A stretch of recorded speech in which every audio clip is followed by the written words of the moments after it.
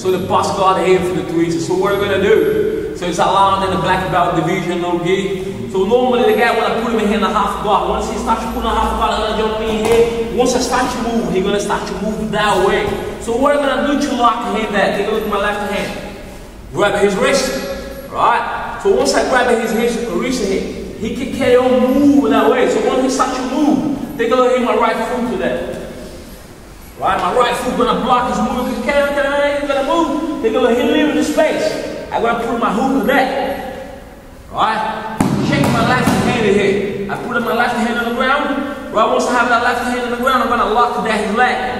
Yeah? So once I lock his leg in here, check the way I lock his leg in there. Have the position there. So normally if he try to turn over me, he give me the position. So I'm gonna move here, grabbing his head, push with my legs, and then hit up. Take a look one more time. From there, once I start to pass, here you wanna put a half guard, move. Once he move, grab his wrist. Go carry on, when he carry on, move here and grab it there, lock. Lock his leg. Right, lock his hip here. It's important. Left hand in there, over his shoulder here. I bring it to me, right? And then apply for the